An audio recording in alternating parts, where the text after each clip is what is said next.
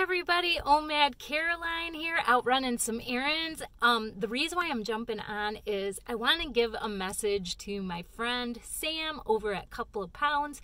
If you haven't checked out Sam's channel, do that. You will not regret it. He's been very successful on his weight loss journey. I mean, I think he's almost to 80 pounds down, and he's very authentic, and that's what I love about him. But anyways, Sam this past week has decided to give up fast food and sugar, you guys, which I am like thinking, whoa, that is some major discipline, and I think he can do it. I know he can do it, but I really respect somebody who gives up those things, because fasting is discipline, but I don't know if I got the discipline to give up my sugar and my fast food. So anyways, Sam really focused on doing that this week. He did great, but then yesterday he had a rough day, and he pretty much said, I feel like I am spiraling. But I want to jump on here and enlighten Sam to what I see, because Sam, your portion sizes are crazy, crazy different than your portion sizes when you used to spiral, or so-called spiral, out of control in your earlier part of your journey.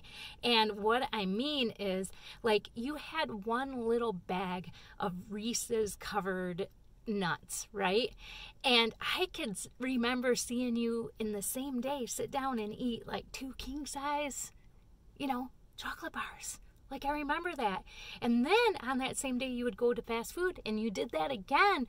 But this time, Sam, you got 2 normal-sized burgers and a small fry and water. What? That is crazy. So, in compared to the massive amount you used to order before.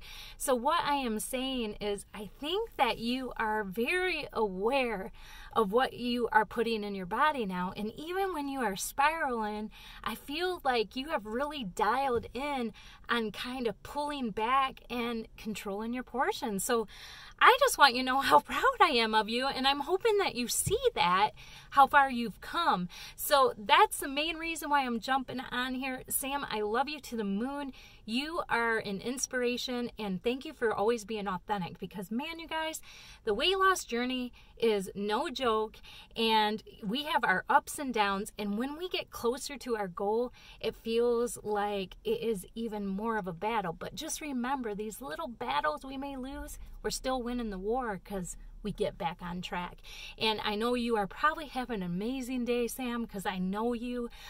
Give Laura a big hug, give your mom a hug, give Elizabeth a hug, give Mike a high five, and just know that your sister from the States is rooting for you, and I have no doubt that you are going to accomplish everything you're working for. All right, love you, little bro.